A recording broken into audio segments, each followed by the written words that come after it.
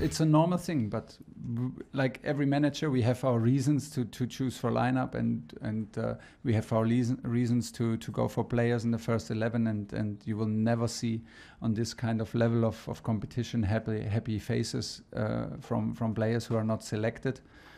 Between me and Christian exists zero problem. He had a fantastic training week so far. He is in some matches a huge impact from the bench, and for him and for everybody else, and it has absolutely nothing to do with any tweet or any reaction from agents or fathers or whatever.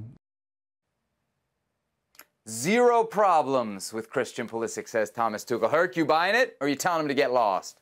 No, I'm buying it. I'm not telling him to get lost here. He may have an issue with Mark Pulisic, his dad. He may not have thought it was the wisest thing to do, but with Christian Pulisic himself, I think there's zero issue. And I'm sure Christian Pulisic himself feels a little bit bad for it. This is an uncomfortable position for him.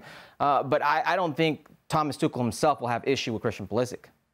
I think it's very, very interesting here on Christian Pulisic, the timing of all this. I mentioned it in the production meeting. You brushed me off as amarillista.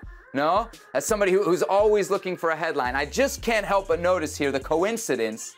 Mark Pulisic tweets, then deletes the tweet about Christian Pulisic not playing. And the very next game, Thomas Tuchel starts him. I'm not saying, Herc, I'm just saying. What I am saying about the game is Pulisic, we saw him finally playing in like a real true 10. Not in kind of the wide 10 where we've seen him before for Chelsea. He was definitely behind Werner and Lukaku and definitely ahead of everybody else. He played very centrally. I kind of agreed with you. I thought he played well, but I don't know if you heard the announcers. It was the world feed. At some point in the second half, they were criticizing the weight of his passes. What did you think about that? I'm on the West Coast, so when I'm up, the kids are up while I'm watching this on my phone, so I don't listen. But I do read the commentary online after, and that was a big sense of chatter. Listen, people love to dump it on Christian Pulisic, and I'll go back to what you just said, okay?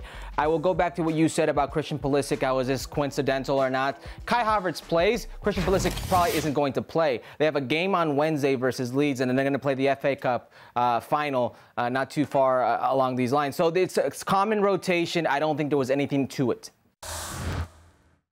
Well, thank you very much for watching ESPN on YouTube. For more sports highlights and analysis, be sure to download the ESPN app. And for live streaming, premium content, and let's not forget as well, ESPN FC 7 days a week. Subscribe to ESPN+.